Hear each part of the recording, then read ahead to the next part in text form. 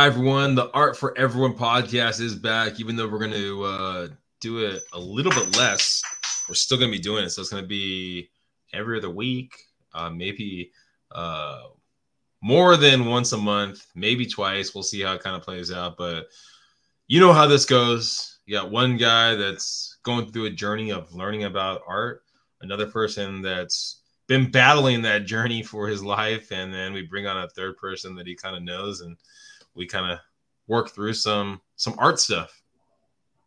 Right, Michael? Well, when you first described that, I thought I was the first guy because I feel like I'm learning every day. I'm trying to figure this stuff out myself. But thank you. No, you're battling it, man. I was going to say you're in it, but no, you're battling, bro. It is a battle. It is every day a mental and physical battle. But we all are. Yeah, for real. But thank you, everybody, for tuning in. We did take a little bit of a break. We are back. We are kind of feeling things out, much like the art business is. But I want to give a shout out real quick to our sponsor. I want to thank Vinnie with the Enriquez Group for all of your Southern California real estate needs. Carini Arts, check out my stuff. I got some cool merch. I got stickers, stuff like that. And they do make a difference. Even the little stuff makes a big difference for small businesses. And then I want to give a shout out to Sparks Gallery, who I recently did a live feed with on Instagram. They're going to be a future guest. But Sonia Sparks of Sparks Gallery is now doing artist consultations where you can message her and she'll set up a consultation where she customizes a program and helps you if you are interested in approaching galleries. So let her know that we sent you. And today we have Justin. Justin, how do we pronounce your last name? Just because I don't want to butcher it. Vasey. Okay, Justin Vasey. And Justin, we usually let the guests introduce themselves because we don't want to tell anybody who they are. So tell us a little bit about yourself, what you do and who you are. Sure. So I'm a full-time artist. I've been doing arts professionally since 2012. Full-time, I decided to go full-time artist the week before the world shut down. And then, I have a family and we homeschool our son during the day. So I do my art during the morning or at night. And just every day constantly trying to do the art life, which is a little bit of art, and then all the marketing, all the business, all the Yeah, I've been saying that a lot of people have this impression that when you're a full-time artist, they think that you just make art all day. And that is seldom, or at least in my experience, seldom the case. There's sometimes days, even weeks. Like I'm in one of those weeks right now where I'm not doing any studio work right now. I'm doing a lot of marketing promotion. I reached out to like over 100 companies in the past 3 days. There's a lot more to making this sustainable than just making the artwork, don't you think? Oh, yeah. And, reaching out and coming up with personal letters or messages or anything. It is so time consuming to even reach out to just a couple, and you have to have some pretty thick skin because for every 100 you put out, one person might respond, and it doesn't even mean it's a good response. Yep. That is very much the truth. But that's what I tell people, that you have to learn to kind of callous yourself, and that no is not a bad thing, that it's just one door closes and it allows you to kind of move in the direction of what's going to be open to you. Yeah. And that door might open later. So Just never burn bridges. You never know, like something might change in the way they do business, and all of a sudden you become appealing to them, or then you have a little bit of leverage, and like, oh yeah, we spoke before. And Vinnie, I have to think it's the same for real estate too, isn't it? Like you probably deal with a lot of no's before you get to the yes. No, every person I talk to says yes to me. Teach us. Teach me, Vinnie. There's an idea that you have to, at least in real estate, 99 no's to get to one yes. That's basically kind of like the golden rule kind of thing. Yeah. So yeah, I know. I mean, rejection. I mean, the funny thing is, I was talking to my team this morning. We have a team meeting every morning, and I have to remind them every so often that the rejection is hard. It's even harder when you don't take anything away from it. right? I mean, like, because sometimes you just want to like turn your back on that no and go on to the next thing, but you're like, what could I have done differently to get a yes that time? Is there something I could have done differently? Definitely, yeah. That's interesting because I think that there's probably some truth to that, and that might be a good thing in art. But I've also had to kind of learn that not every relationship is a good relationship for you. So sometimes in art, at least, or at least for my experience, sometimes getting that no means, oh, okay, you know, that's not the right place for me. So sometimes it may be something that I can do, but sometimes it's just an indication that, oh, okay, you know, maybe that wasn't the thing. And sometimes the worst thing that can happen for you is to get what you asked for. So we're people can get broken down into, in essence, 4 categories. I'm going to butcher these 4 categories, but one's basically like direct, right? One's more analytical, one's more emotional, and I forgot the 4th one, right? But we have 4 different ones, right? So if you're in a direct personality, right, and you're trying to get a yes from someone else that's direct, you're gonna have a higher likelihood, right, compared to maybe someone that's a more emotional based, and if you're really direct. But if you can be a chameleon of your emotions and your types, right, you're gonna have a higher chance of getting a yes from those other 3 sets of people. So yes, your artwork's gonna change, right? But how you present it, I mean, your artwork's not gonna change, but how you present it can change.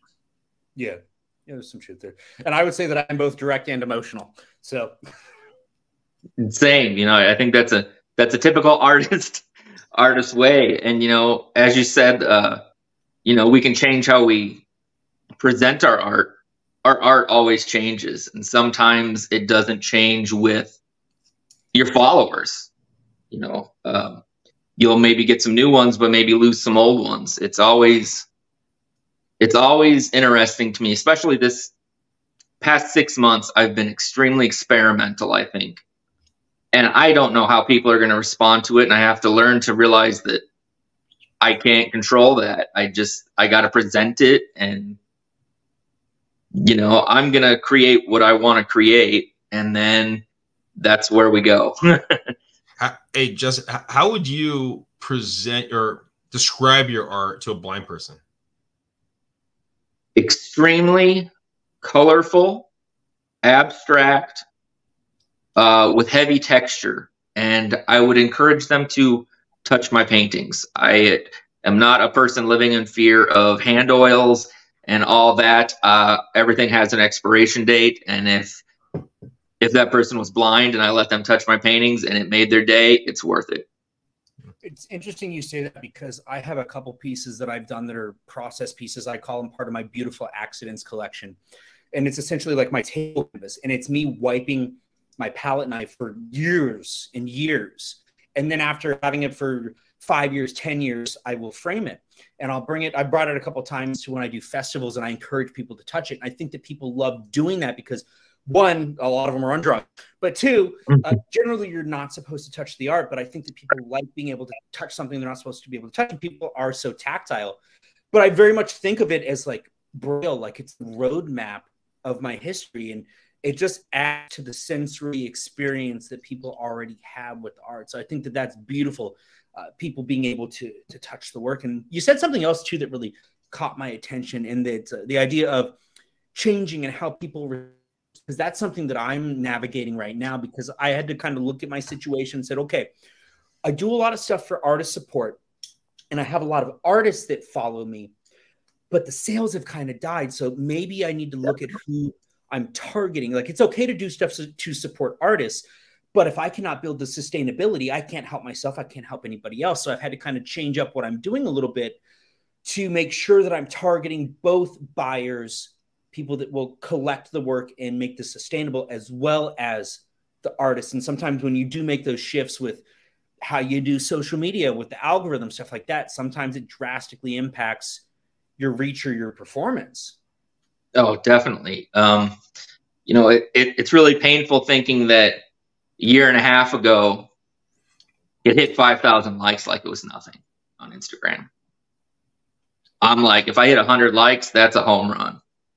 Same for me. Same amount of followers, 10,000 followers, and it's like it showed it to 90 of them.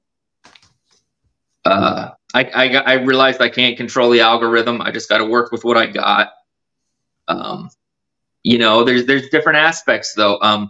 It used to be I'd post something and somebody would DM me and we would do it through DMs, like, you know, through the sale, and things have changed. They, at least from what I've noticed, the buyers are less inclined to want to get a hold of me, and they want the easiest one-click satisfaction. It's mine. And I've spent the last few months redoing my website, which I finally just got back up because I felt it was messy. Like, you got to click here, here, and here. Yeah. So I just took it all apart. Now it's just what you see is available. One click if you want, and it's yours.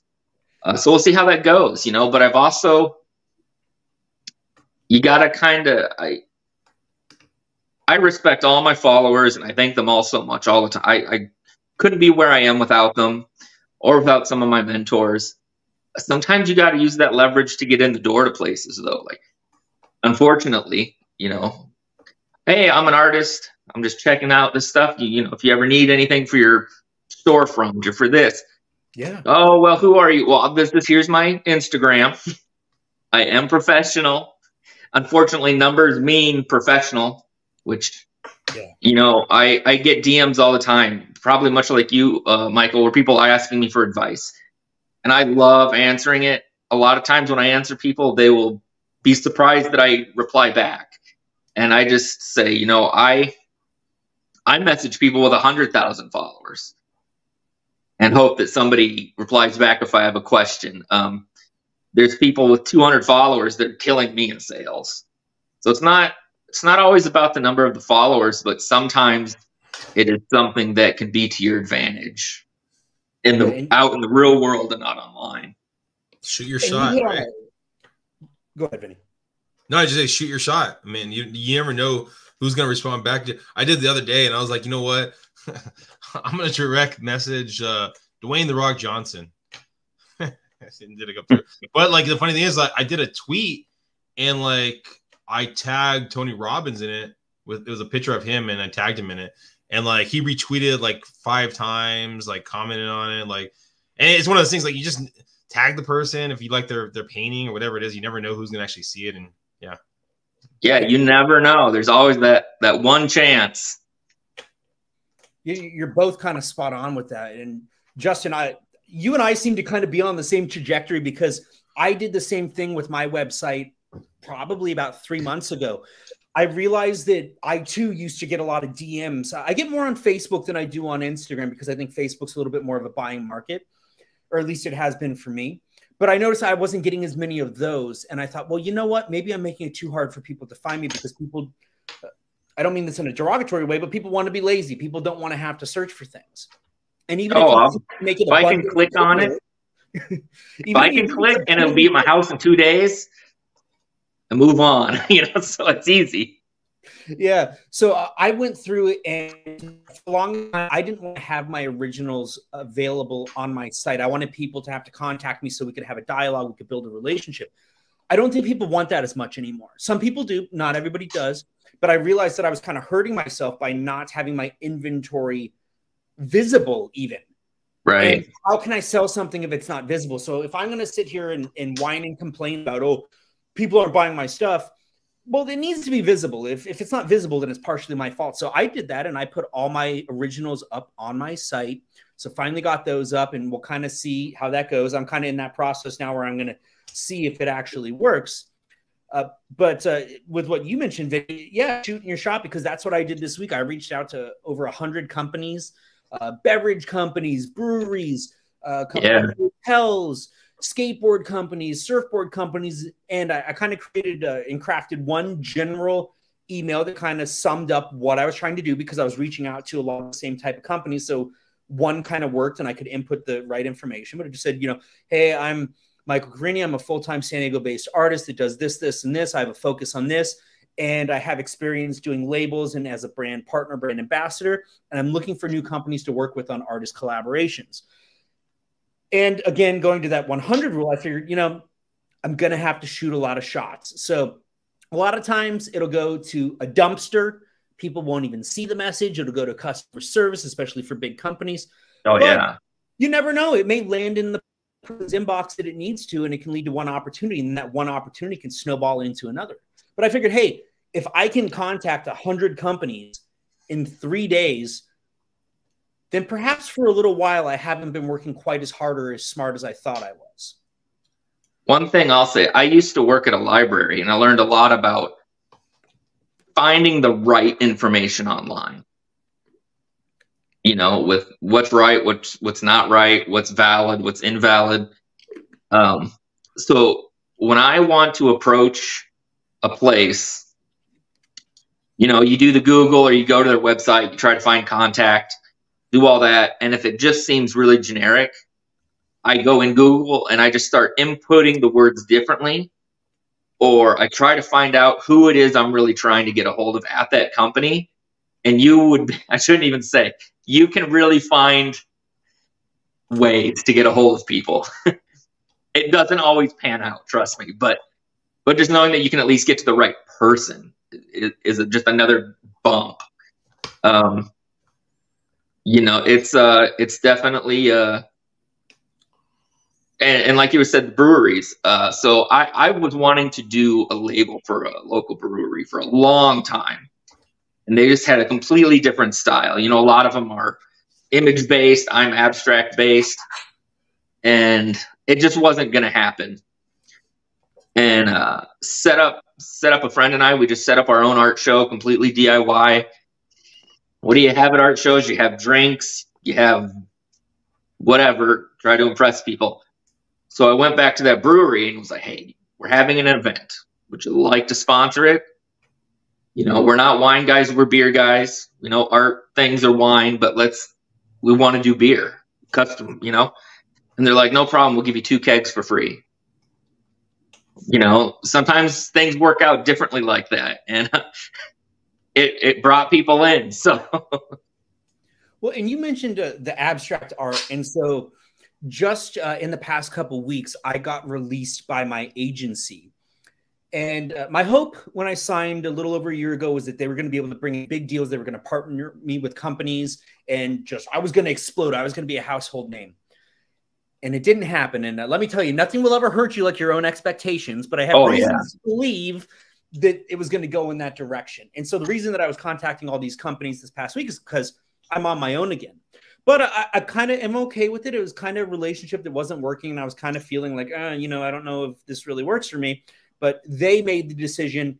And so I was like, okay, well, now I'm on my own again. Now I can get back to doing it my way, but I can aggressively approach it. I think that when I was signed by somebody else, I was like, well, I don't want to infringe or step on their toes, and that's what they're supposed to be doing. So it was kind of putting me in a little bit of limbo.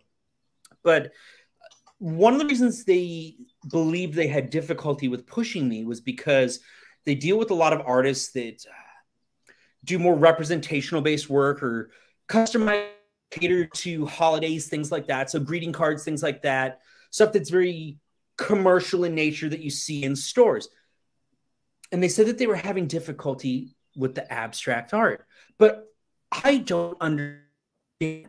And the reason I don't understand is because abstract art, it's so universal. It can work with anything, and it doesn't have to have a firm message. And then when you think about like the Muslim culture a lot of times can't have imagery. So you really open yourself up to so many possibilities with abstract art, because it's like, hey, you can take my design, my abstract image, you can put it on any product in the world, and you can put your typography and your message on top of it, and it works. Whereas if you have an artist that, you know, does cat, now I love cats, but if you have an artist that does like images of cats, it's like, well, it's going to be very specific what it works for. But I feel like abstract art should work for everything. So I don't get it, Justin. I don't understand. I don't either. I've never pursued the licensing deals. I have a friend, and I started following her a while ago. You know, she lives across the country from me, and I had some bad health about a year ago, and I took 6 months off social media. I had to focus on myself, and I come back to social media, and I'm like, holy crap, she's doing amazing. And she does abstract art, and it's it's very simplistic, and I don't mean that in a bad way. I mean, to pull off very simplistic abstract art is hard. But it was smaller style, and then she approached the licensing idea instead of a gallery because, you know, they're smaller pieces. And she ended up on a, you know, I can't remember the company's name, but like, hey, we want to license you for our gift bags. Oh, okay, great. And then it exploded, and she's in every Target and Whole Foods this year, you know? And it's, I will say this, and maybe Vinnie can give me some hints. I'm in the Midwest. Maybe it's different. I try to approach realtors, home stagers. Everything is beige. When is that phase gonna end? When's color coming back? Vinnie, are you seeing that? Well, the thing you have to think about, right, is neutral is safe, right? I mean, well, I always make a joke about this. My wife picks my clothes, right? She's like, "Oh, come on! I actually have a uniform for the team. Just makes it easier for me to work every day, right?" But for most choices, when you're basically getting a property prepped, is going to be a base color. Now you do have, like I think you said, the stagers. Those are going to be the people that are going to be open to, I think, more of the colors. But the realtors, for the most part, are probably the best people to talk to about those things. Well, it used to be you know, you'd have your white trim, or even now, you know, your white trim or your light gray wall or anything, but put a pop of color on it. Yeah, nobody wants to do that right now. It is like, but you're also, no. I mean, I think you're wicker and neutral. it's you open up to a wider demographic. I agree. I mean, in a home that someone's actually going to live in, right? You're looking at basically an accent wall, but most people look at properties as more of an empty canvas with basically an idea of where they can do with it. And if you do that one accent, it could turn off a couple of people if it's not done. I mean, I've had some weird requests. I had this one person once that was, and it might be a cop out, because sometimes this stuff is a cop out, but it was like, okay, I'm gonna buy this house because there's a pomegranate tree in the backyard. I was like, we could put a pomegranate tree in the backyard. Look at the actual house. So people sometimes purchase things for crazy reasons, and sometimes they don't purchase it for other ones. Just like in the Chinese culture, right? If it's a red door, it's a good sign. I don't know. Yeah, so I think, right, Vinnie, because I think a safer route, or a route that is more likely to lead to success. And Justin, with your friend, what I've noticed a little bit, and what I kind of noticed with the agency too, and just from my experience in the industry, is that abstract art, when it is a little more minimalistic or simple, and it's not threatening, I think that it does better. And so I have a lot of difficulty with my work because my work is so different, and I feel like my work is not safe, and my work has a lot of pop and color to it. And so there are people that are like, oh my God, I love it, and I feel it so intensely because of that. But there are a lot of people that are looking more for the neutrals. And even my galleries have told me, like, hey, you know, we seem to do pretty well with neutral and earth tones, blacks, whites, grays, stuff like that.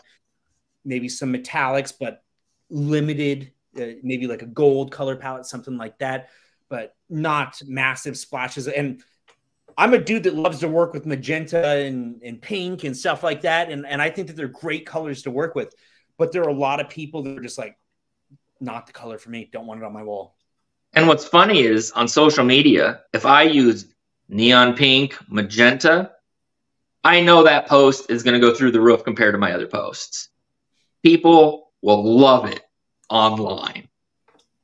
But in person, you know, they want the darker or the muted colors. It's interesting. You know, we just built our home a couple years ago.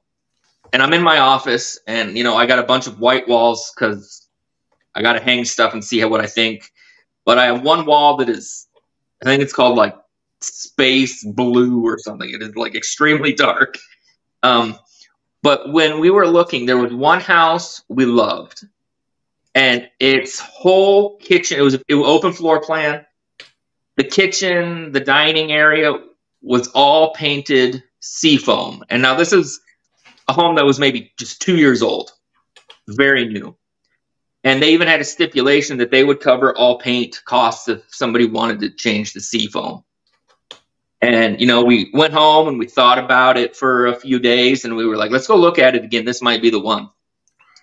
And in that few days, we went back and they had painted it flat gray. And it lost, like we felt like we wanted that seafoam so much that it totally turned us off. She said, paint it back. Well, yeah, you know, like paint it back, guys. But, you know, at the time it was, we were teeter-tottering whether to go with this house or move forward with building. And so we were just kind of like, you know what, maybe let's just build it the way we want it. And, I think it goes to the idea of, and this is I'm trying to get there, but being noticed, right? I mean, like if you have a bold painting in your house, that's going to be something that's going to, I guess, get you noticed. Some people don't want to get noticed. They want it to more kind of be as it is. I don't know. It becomes a focal point. Yeah, it becomes a focal point, and instead of basically the house or the other stuff, right? So when someone's living there, I wonder how many people actually want that one painting that's going to be the focal point of the house when everyone comes in. Well, and that's why a lot of hospitals and restaurants and places like that, hotels, they go with stuff that is not threatening. It's stuff that kind of fits in. Like, yeah, you may notice it, but it's an accent. It's not something that generally really stands out. Yeah. And anytime I think about scaling back, I end up going the opposite direction. So it's just the way it works. Guilty of that too. Anytime I say that I'm going to go in the other direction to kind of scale back on something, I end up going 4 times as hard with it. Yeah. Yeah. Couldn't abstract be more of the art of the relative future, right? I mean, because if people have a shorter attention span, right, when it comes to things, and abstract has a lot to look at, right? It might be an avenue that pulls people away to actually get out of their day-to-day and actually focus on something. I mean, maybe I'm thinking way too deep on that, but no. Well, there's a lot more home offices, people working from home, and a lot less big businesses with offices to fill. So I think all of us as artists have felt that at least. But I don't even remember where I was going with it, but was it like John Michael, who had that famous saying, you know, when he was working with Warhol, a rich family came through and were looking, he had like 10 paintings displayed for them. And the lady kept going, I really like this one. It doesn't match the living room. It doesn't match the furniture. It doesn't match anything. Would you make something custom for us? And he's like, but you like this one? She's like, yeah, but it doesn't match. And he goes, well, then redecorate your fucking house.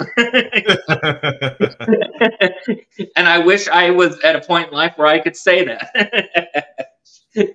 I have had people tell me that they redecorated their homes essentially to work around my art. And like, there's nothing more flattering than that, because I'm a big believer that you should buy the art that you connect with, the art that you feel. You know, if you're intense about a certain painting, but you decide to get another one because it just matches the stuff that you have. I'm not going to say that it's wrong, but you're always going to wonder, and you're never going to have quite the depth of the relationship you would have with the piece that you feel intensely about. And Vinnie, with what you were saying, I think that you were kind of onto something, because abstract art is about pushing the boundaries of the mind. Now, the difficulty with that, though, is that not everybody is willing or ready to push the boundaries of the mind. And so I think about abstract art as it's shown on social media. There are a lot of people that still troll it, say, oh, my kid could do that. Oh, there's no talent there. And those are people that have no basis of understanding. They don't understand what it's about. And I, at one point in my career, because I'm classically trained and learned all the fundamentals, there was a time where I felt that way. I was like, well, that's abstract. You could do that in 30 seconds. And I did this and it took this long, and I qualified and quantified it and justified that my work was more valuable because of that. And it was all a load of bullshit. It was about my own insecurities and my lack of understanding. And so I think, though, that with art being ruled out of curriculums, I think it's going to be tough to get there because we're not getting, in a way we are getting more art. We're bombarded with it by social media, but we're not getting the education, the understanding, unless people are taking the time to educate themselves or to learn about it through like the videos that I do and things like that. And so there is still a lot of trolling, a lot of people that just hate on it because they're like, oh, well, there's no talent involved there. The only real art is representational art. And now we're also dealing with the conundrum that is AI art. And oh, yeah.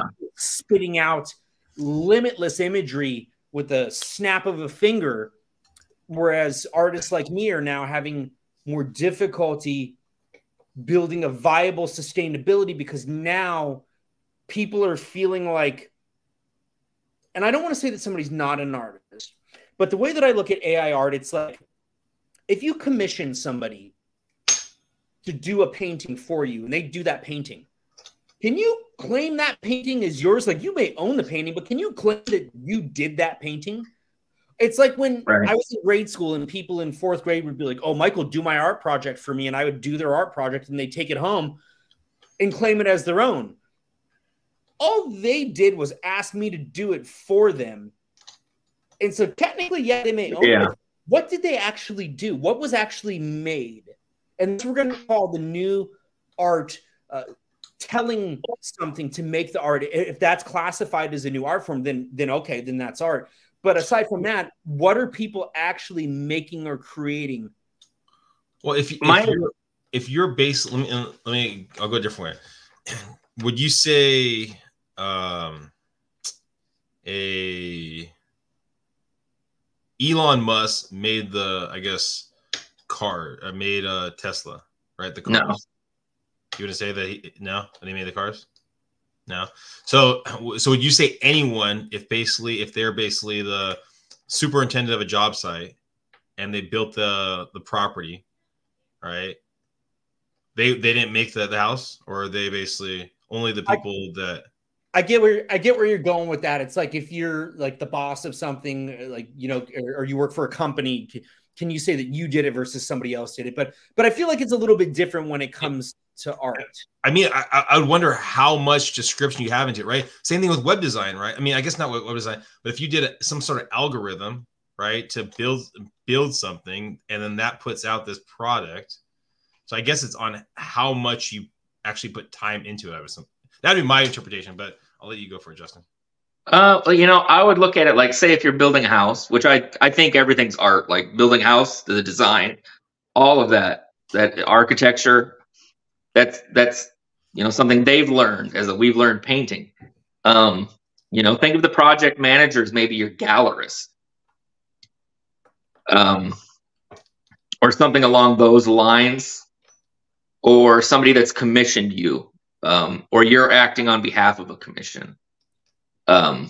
Well, the person who designs it is definitely part of the building scheme. I agree, but the person who's checking in on the guys that are building it, they know what they're looking for, as in, so maybe they're like, you know, who do you want to recruit? Or say you owned a business and you had this massive office complex, and then you go to a gallery and you say, I'm looking for art to fill the walls. It needs to be cohesive, preferably something that anybody can look at without it being super representative of one thing or kind. So then the gallery goes to the artist or 3 or 4 artists. I don't know if that's a good description, but, you know, people have their placements in different spots. So there is this one AI artist that I do follow on Threads. He does cars. He pumps out cars all day, every day. I love cars, so I follow it. But will his followers ever probably buy a painting of mine? No. Can I enjoy what he has had produced? Yes. But when I get those people that are like, are you scared of AI? I'm like, not in the, I'm gonna lose sales.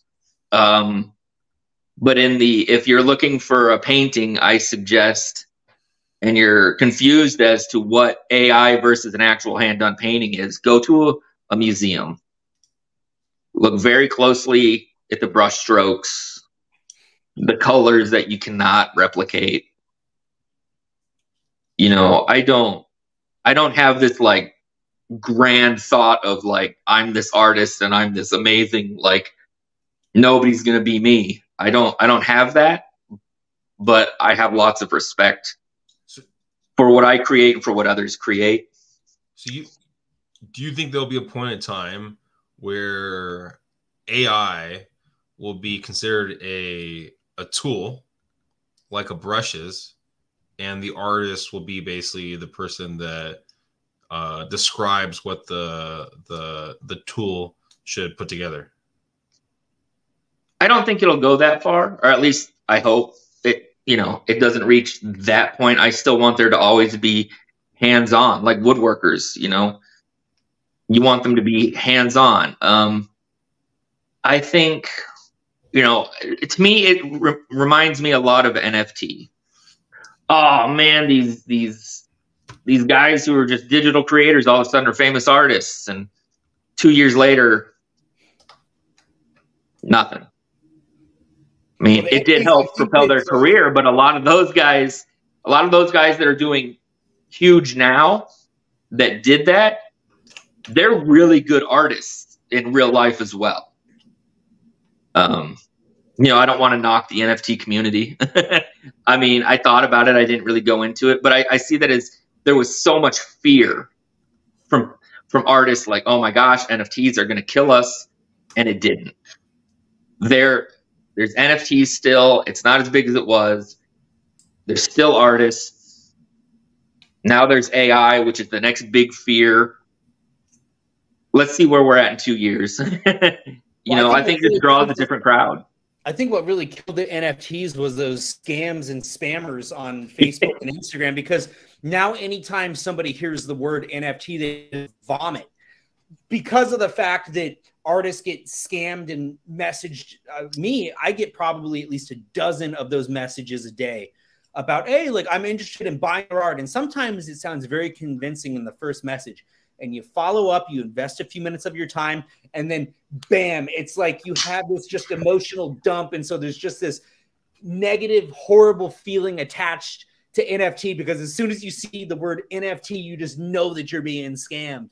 But in terms of the AI, I'm not going to say one way or another, but I have noticed, and it could just be because of what Facebook and Instagram show me a lot, but I notice when people post AI art, sometimes it gets a very large response. It gets a lot of engagement, sometimes very positive engagement.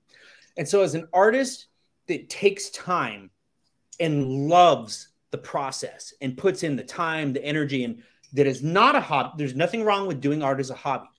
But when you make your living doing this and you depend on it and you put your time, energy into it, and you share your work, and you just notice that the AI stuff that people are just cranking out or throwing out, or just threw out a few words and boom, spits out a beautiful, aesthetically pleasing image, gets all this engagement, and your work gets none. I have to be a little, at least, apprehensive about that, if not fearful, because what is to prevent somebody from taking these beautiful AI images and turning them into canvas prints and oh yeah, easy, canvas print? Very easy. So a big part of sustainability as an artist, and what I'm shifting back to, is realizing that it depends on the merchandise market, because not everybody has the budget for originals. So you have to work the merchandise and the smaller level things that can help build that sustainability, especially trying to live here in San Diego. So what I'm really trying to focus on right now is more on the print market, because it's a budget that is more supportive of people that are struggling, of people that may connect with my work. But now if I'm competing with AI and just limitless possibilities being thrown out there on a whim or on a click, that's a little intimidating, and it may make me have to reevaluate how I approach. So I won't give up. I will not lose hope, but I do see the obstacles potentially ahead of me. And I think that they are very real, and I think that I do have to acknowledge them. Well, you're going to have to, probably focus on more either on the premium market or focus more so on the story that you're telling, right? I mean, if you're simply fighting based off of, I guess, price, that affordable market, right? The prints.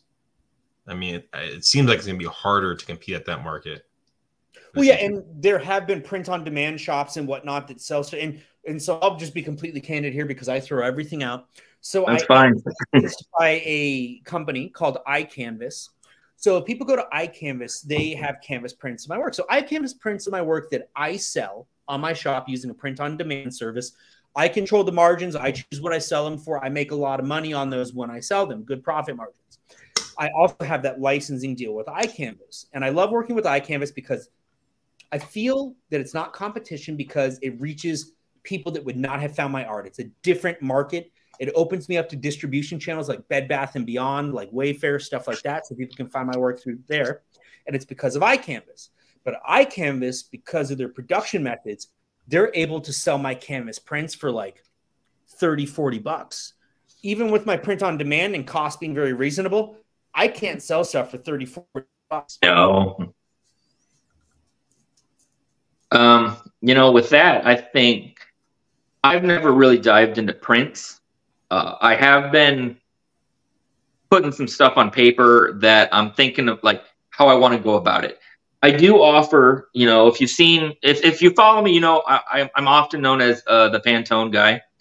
I paint on Pantones.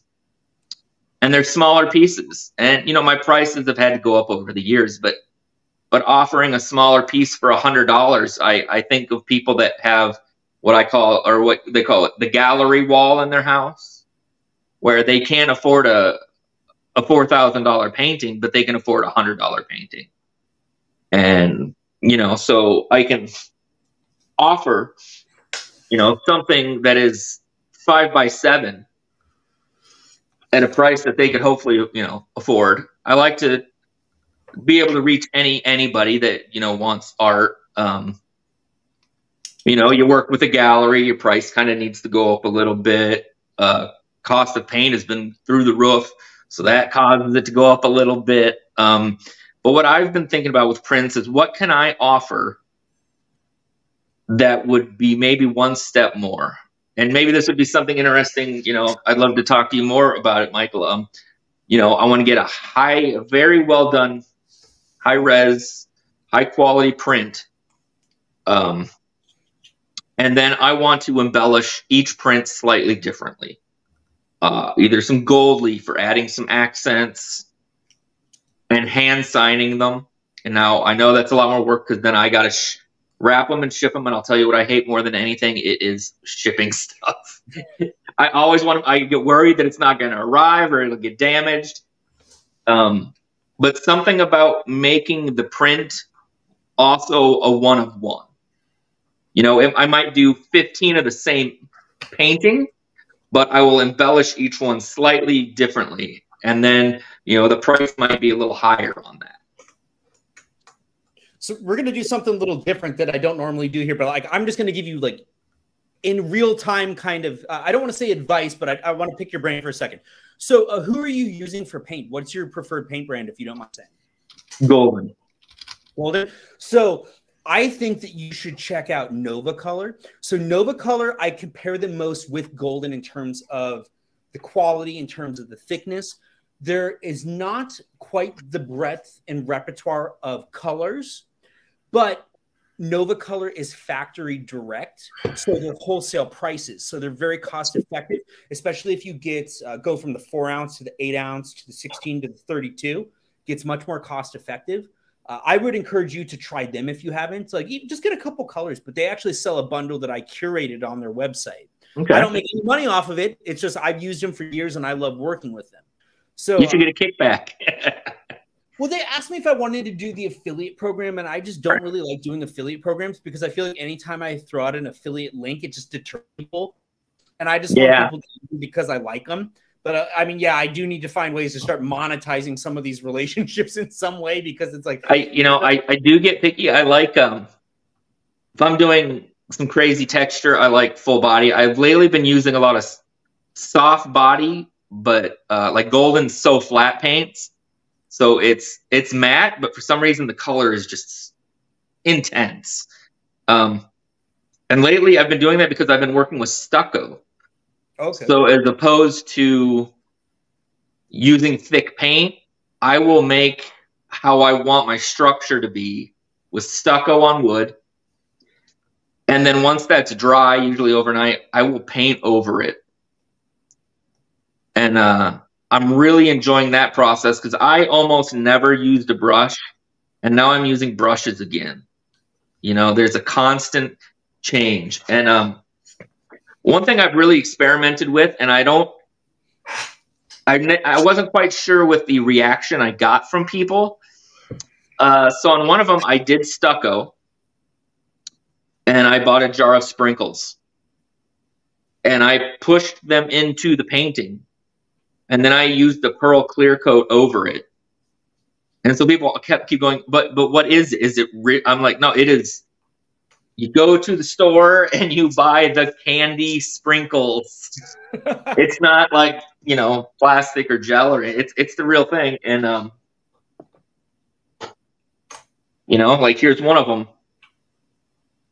It gives a sense of texture, but I did this one weeks ago and it still smells like sugar. Oh, wow. Yeah. So I'm really into experimenting with that, you know, like, so AI can do these amazing women and backgrounds and everything else. Well, mine smells like candy. There you go. I wanted to, hands, so yeah. And you know, what I think is odd in the art world is companies and so many of the other like self-employed businesses offer endorsements. The art world, you know, I've gotten kicked a free canvas, I've gotten some free colors, but in general, companies don't represent or say, hey, we want to be your paint company. Slash our logo and you got paint. You know, like that doesn't happen in the art world. And I think that people don't realize that. There are I know a few artists that have amazing deals, but they're extremely high-end artists. So when we're spending the money on the high-quality paints, that's another figure in what you're getting. Is you're getting, you know, the guarantee the paint's not going to fade. Yeah. It's not going to crack or rot right away. You know, like I take a lot of pride in that, but you know, it's not like I'm calling up place, hey, Dick Blick, ship me 100 canvases. It just doesn't happen. And well, I would love to see more of that. Also, I think that the thing is people don't know that it happens, or you're right. In a sense, it doesn't happen, but it doesn't mean that you can't ask. So, I asked. And I have been lucky enough that people have given, you know, some companies have given me some products. They're like, hey, we're testing this out. Try it out. Tell us what you think. But as far as like an ongoing partnership, I don't see that I know of as much. Yeah, because I've gotten like free paints. I've gotten free supplies from a number of companies, but not really on a consistent, permanent type of basis, like sponsorship type thing. Yeah. But I do throw out that word sponsorship a lot these days because you have, you know, influencers and people, brand partners, people that work with companies. And I am looking for that. And so I do throw that out there knowing that, yes, you're right. Not a lot of companies do that, but it doesn't mean that they wouldn't entertain it. So maybe the best time to get your foot in the door for that is before it has really happened and taken off. Yeah, so that's true. So that's actually part of my proposal when I do reach out to companies and something that I explore. But you mentioned something earlier too that I wanted to ask about. So what is your general price point? Like, what's the range? You know, I can negotiate on anything. Generally saying, I start at $100 and I don't have a cap. You know, heaven forbid somebody calls me and says, can you paint my house? I'm not going to have a set price for that, you know. But the work that you actively move the most, would you say it's between like 1 in 5, 1 in 1,000, 1 in 25? I'd say between, let's say around 200 to 300. Okay. So do you move based off of volume? Like you move a lot of work? You know, for a while I did, and it has slowed down so much. And I've talked to other artists about it, and they said, well, we're lowering our prices. And I said, I'm not lowering my prices. I have a gallery, first of all, that would not be happy if I was lowering my prices. I think it's just like we're waiting out. You know, it was the slowest holiday season I'd ever had and everything. But it wasn't just me. It was everybody I talked to in the art world. So I feel like, you know, things are just kind of, you know, people are going out in the world again. You know, it's an election year. People are, you know, being a bit conservative with their money. I really am thinking by this summer, I think things will start turning around in the art world. And I will say this, 75% of my art goes overseas. Europe is like my biggest customer. It's so funny that you say that, because right as we were logging on, I had somebody message me from Denmark that was interested in something. And then I had an order come through from the Netherlands for one of my shirts. And I was thinking, I get so much more love from other countries than I do from my own. And then in terms of the United States, I get so much more love from like the Midwest and the East Coast than I do from my state. Oh, you know, what's funny is for the States, I get a lot of West Coast, some East Coast. I don't get a lot of Midwest, and I'm in the Midwest, you know. But, you know, I've shipped to Brazil. I've shipped to England. England is the biggest, the hardest as far as shipping details.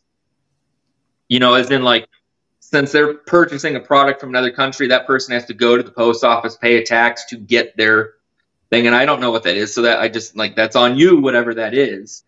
You know, I shipped it. A gift, because I've done that before too, because like I know that the duties now to Canada is 40%. So like if I sell a painting for $1,000, they would get hit with a $400 duties fee from customs. So a lot of times I'll tell them like, hey, if you want, I will declare it as a gift. If anything happens or it gets damaged, I will do a new piece, but it's a calculated risk. But like I would never expect somebody to pay $1,000 for painting and then pay $400 in taxes, because it's absurd. The one thing I will say is I did that for a while, and I happened to just meet a friend of a friend who works in the government, and that is like a federal issue if you got caught. Like marking it as a gift if you got catch, you know. While I totally agree with you, you know, I've shipped to Canada. It's definitely slowed down. Honestly, Europe is where I've sold the most. You know, it's very interesting learning all these countries' details. Like Brazil, it got to the person, but it took 2 months. You know, England, it's always, I message them, I'm like, hey, it's in the mail once it leaves our country. I have no control over anything. And it's that way with any country, really. But, you know, I just kind of give them a heads up, like it's in the mail. So, you know, be sure to check with your post office, you know, when it's available. But, you know, I think with like Europe, there's a lot less, you know, big box stores. They can't just walk into, at least here in the Midwest, you know, we got Walmarts and stuff that are 4 city blocks long.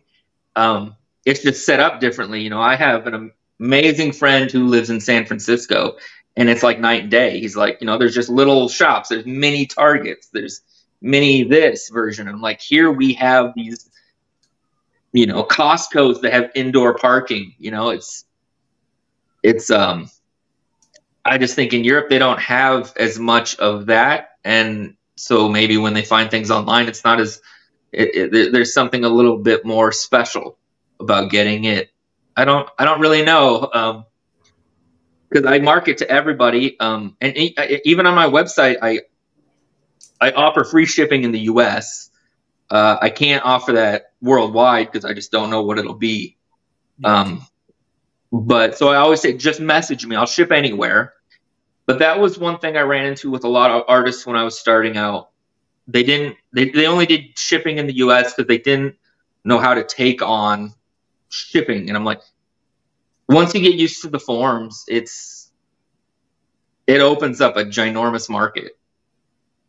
Well, and there's also professional people that can crate and ship for you. So I actually for big orders. And then when it's something smaller, like if it's in the range of the 5x7s that you do, I would just use USPS and use one of the, if it was US based, I would use a flat rate box. Yeah. Know what the cost is going to be. I know how to pad it. I know how to make it work. And it's just super simple, super clean. Same thing every time. Yeah. You know, you kind of get used to it. It's just another aspect of the business people don't know. And you know, I don't hate on people who go to big box stores. I don't hate on any of these countries where it's more difficult. It's just the beast of getting what I need to get where it goes. Or you know, the people who, you know, if you're, you know, a college kid and you're looking to decorate your dorm, you're not just going to go out and buy art. You're either going to make art or you're going to get something extremely affordable just for the time being, you know? So, you know, everybody can do their own thing. But it's just, I find it so interesting because to think, you know, so worldly, you know, I constantly in MDMs with people from other countries and finding out what it's like there. They're just people, but it's very different. People's thoughts, you know, because we all think about where we're at, not where everybody else is. So hearing what's going on in everybody's world is interesting.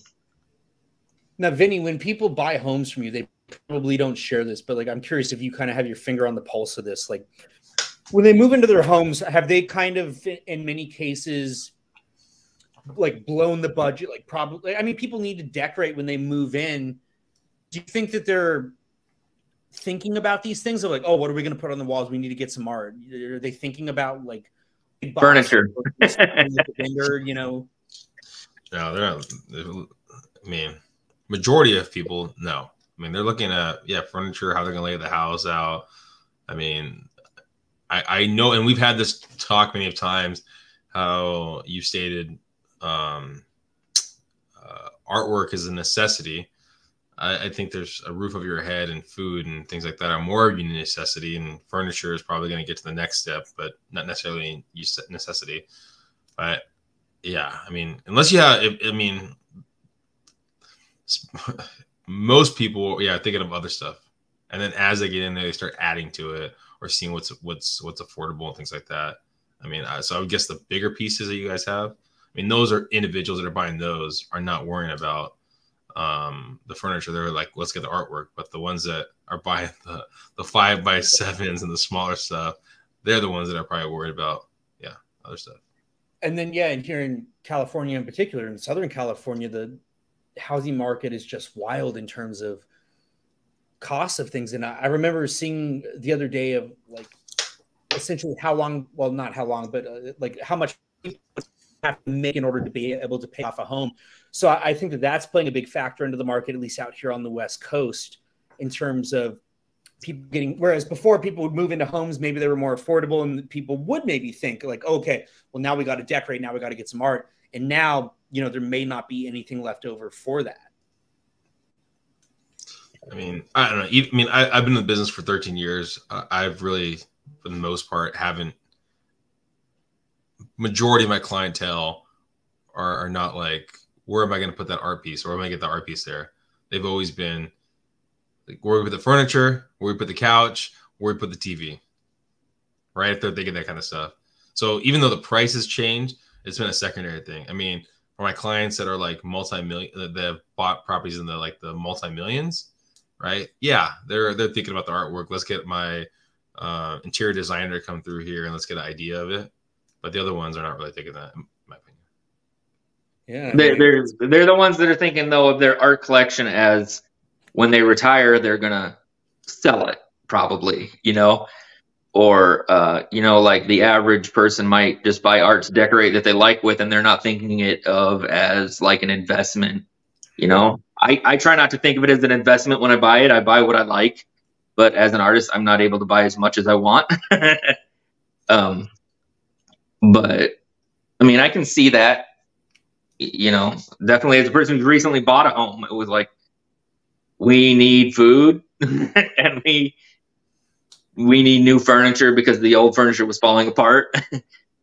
But at some point, you know, you want something, color or something. Well, at least I do. I mean, I would think it. I mean, like you said, or I don't know who said it. One of you said it about basically, okay, you get the artwork, but the art. Oh yeah, that was the Warhol, right? That your painting doesn't match my stuff, right? So I would think it's mostly probably in that middle ground, right? Of like they've owned the property for 8 years, 10 years. They want to get new furniture, and they want to fully redecorate their place. That's when they're going to get that nice piece. The average person. Well, you say average. The person that's going to do that is going to be a person that has the resources to be able to redecorate, which in this stage means having to have a little bit more money. So I think, we've had this increasing disparity between the rich and the poor, that's where it's getting a little difficult. And, you know, and so there is always somebody out there buying art, but you got to find a way to tap that market. And I think that's a creative challenge posed to us. I think it's less of the rich and poor and more of we like art. So we assume people like art. Not everybody gives a care about art, you know, so it'll never be on their radar. So, yeah, I guess I've been deceiving myself and telling myself that everybody loves me. But Justin, you want to tell us where people can find you in terms of your gallery, your socials, what you're doing, what you got coming up?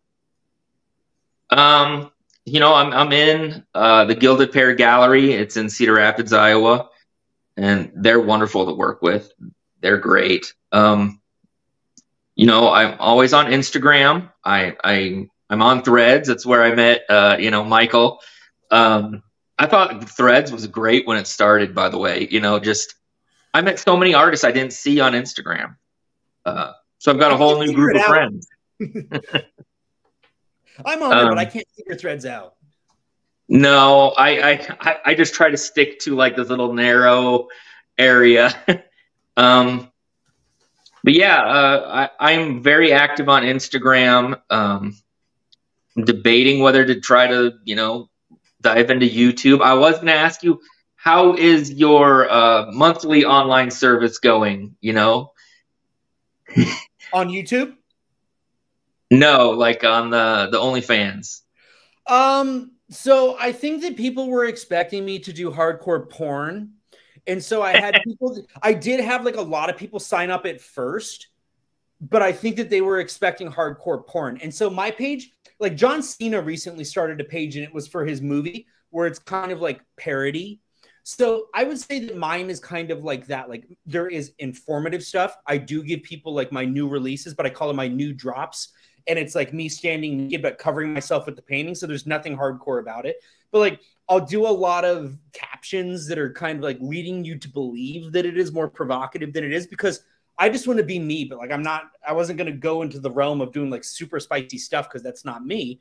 But I am somebody that kind of, you know, just has fun. But so, yeah, I'm not making the most money on there, but I do love it in the fact that it's a platform that allows me to just be myself. Do what you want. I want to do. And I don't have to. Yeah, I was wondering about that. I was like, do you paint in the nude and then people watch? Or is it just like you're making videos of you presenting art or you making art and it's just kind of like alluding to things? It's a lot more behind the scenes content. So it'll be like, I'll just turn on the camera and you can see me actually making stuff. I do have some tutorials on there. I do post a lot of my photo shoots on there.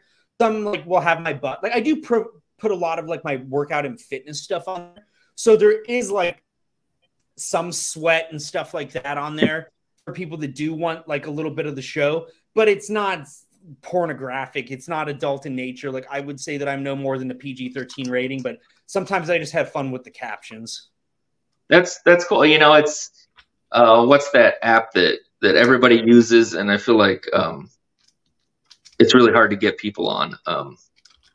Or there's monthly services. I'm forgetting now, but Patreon.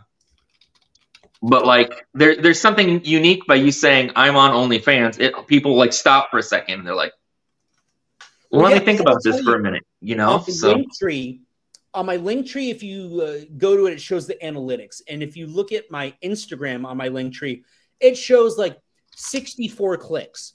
And then you go to my OnlyFans link, there's like 1,000 clicks on it. So people are clicking, you know, people may not be signing up, but people are checking it out.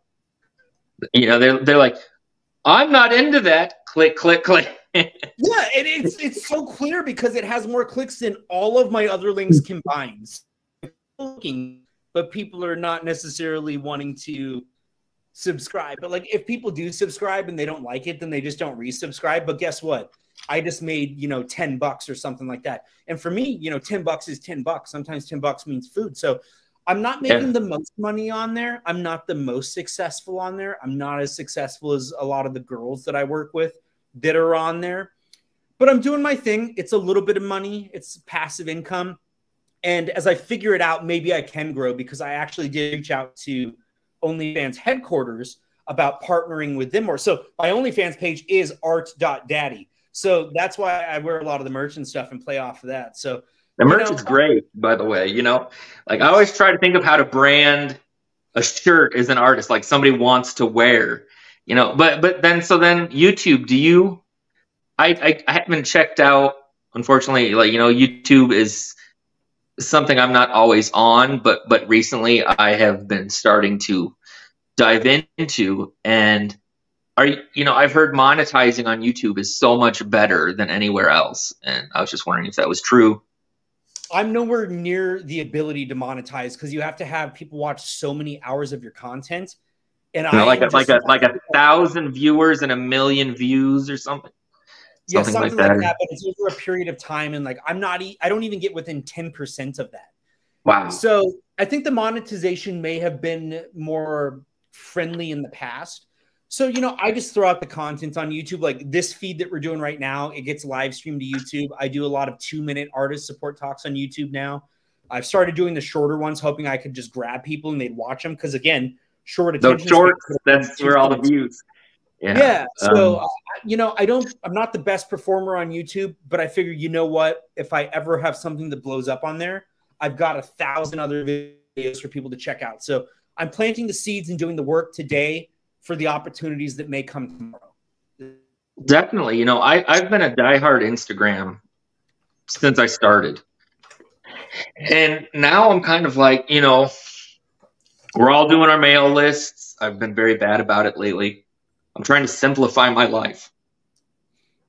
And all I seem to be doing is making it more complicated. But I realize, you know, if the algorithm actually tanks a lot more on us, you know, I used to do so well on Instagram, you know, and now I'm like, I need a backup, you know, build an audience, you know, maybe reach a new audience, you know, always trying to find a new audience. It's not, I don't like to think of it as always trying to find sales, but always trying to find a like-minded person or something, you know. You know, the one thing people ask me about having so many followers is, I said, I have so many friends. I talk to so many, you know. The people that buy from me, they don't hit the like button. They don't hit the share button. They don't ever comment. They just get in my DMs one day and buy. And that's cool. I'm fine with that. But then I have the artists that reach out. You know, I was a struggling artist on there, and I met, if you've heard of Sergio Gomez. Yeah. You know, I saw he was doing so well, and I was DMing him all the time. And he's like, hey, no pressure. I have an artist group. And I was like, I'm not that kind of person. I don't buy into things. But I did. And I learned so much, not about making art, but about the art business and how to run social media. And, you know, what I thought I was doing was right wasn't right. You know, you really got to put yourself out there. You know, it's not about, the thing I tell other artists all the time is, it's not about them finding you on social media. It's about you interacting with others.